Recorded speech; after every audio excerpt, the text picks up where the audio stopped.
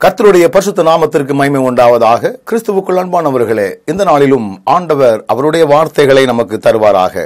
நீதிமொழிகளின் புஸ்தகம் 28வது அதிகாரம் 21வது வசனம் இப்படி சொல்லுகிறது: முகதாட்சணியம் நல்லதல்ல, முகதாட்சணியம் உள்ளவன் ஒரு துண்டு அப்பத்துக்காக அநியாயம் செய்வான். வேதம் மிக தெளிவாக சொல்லுகிறது, முகதாட்சியம் நல்லதல்ல.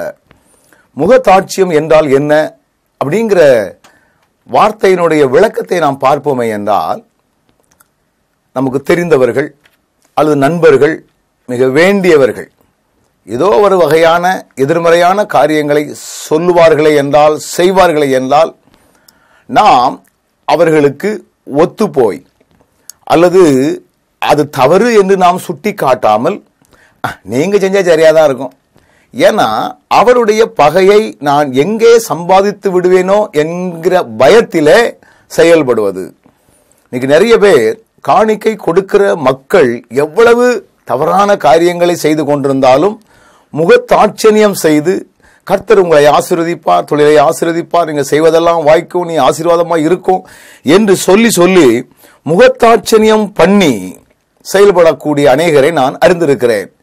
அதனாலதான் வசனம் விளக்கமாக சொல்லுகிறது, முகதாட்சணியம் உள்ளவன் ஒரு துண்டு அப்பத்துக்காக அநியாயம் செய்வான் என்று வேதம் சொல்லுகிறது.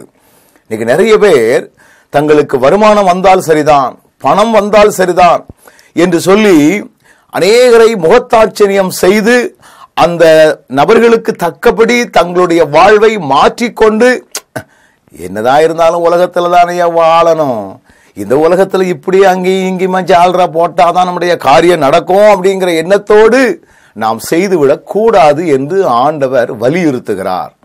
முகதாட்சணியம் பண்ணி நான் காரியங்களை செய்கிறவனாக இருப்பேனே என்றால் அந்தரங்கத்திலே நான் அநியாயம் செய்கிறவனாய் இருப்பேன். என கண்பானவர்களே, வேதம் மிக திட்டமாக நமக்கு சொல்லுகிறது, யார் அநியாயம் செய்வார்கள்? முகதாட்சணியம் பண்ணுகிறவர்கள் என்று வேதம் சொல்லுகிறது. ஆண்டவரே, நாங்கள் உம்முடைய பார்வையிலே மிக ஞானமாய் நடப்பதற்குரிய கிருபைகளை தந்து நீர் எங்களை வழிநடத்தும் என்று சொல்லி நாம் கேட்க வேண்டியது அவசியமாக இருக்கின்றது. ஐயோ, அவர் என்ன நினைப்பாரு, இவர் என்ன நினைப்பார் என்று அல்ல, என்னை அறிந்தவரும் என்னை புரிந்தவரும் ஆகிய என் ஆண்டவர் என்னோடு கூட இருக்கிறார் என்கிற நம்பிக்கையோடு நாம் செயல்படுவோம். நிச்சயமாகவே முகதாட்சணியம் பண்ணாமல் ஆண்டவருக்கு மட்டுமே உகந்த வாழ்க்கை வாழ்வதற்குரிய பலனையும் கிருபைகளையும் நாம் பெற்றுக்கொண்டு வாழ கர்த்தர் நமக்கு உதவி செய்வாராக. ஆமென்.